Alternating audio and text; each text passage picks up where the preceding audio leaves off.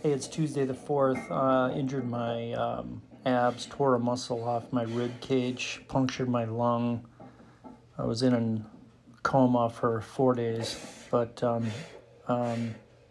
this is where I injured myself. My last squats, I did 315 by 3, and this third set really overdid it. I strained it and couldn't lift, so I had 4 days off and got into Planet Fitness and thought I'm going to try some machines. So I did a leg press here and seemed to work okay. So I cranked a bunch of sets as heavy as I could go and was terrified that I was off 4 days because I just can't afford to lose 3 months of work to get to a point where it was my strongest. I've never had 315 by 3 reps.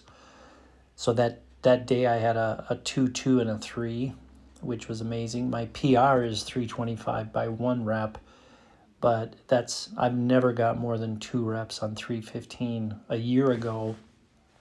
And then this year in 2023, that's the heaviest, most reps I've got. But then I strained myself. So been icing it, taking it easy. It's definitely not getting worse, so that's good. I'll see how it goes, but I'll try the barbell. I mean, just the barbell, I couldn't do a squat. The pain was bad, so it screws up my bracing. So it's just to the right of my sternum, a couple of inches where my abs connect to my ribs, and that soft tissue there, something happened. So anyway, so I'm fighting to stay in here. I got a lot of work to do, and I just can't lose this momentum I've got, so we'll see what goes.